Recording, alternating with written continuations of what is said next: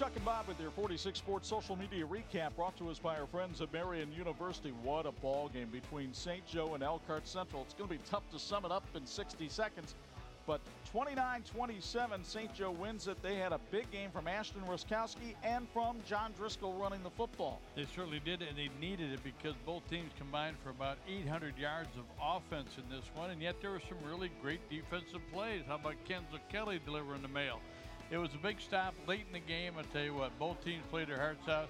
Great entertainment. If you haven't seen a high school game in a while, you're cheating yourself out of a great time. Mark Brownlee with his third 200-yard rushing game of the season, but it wasn't enough.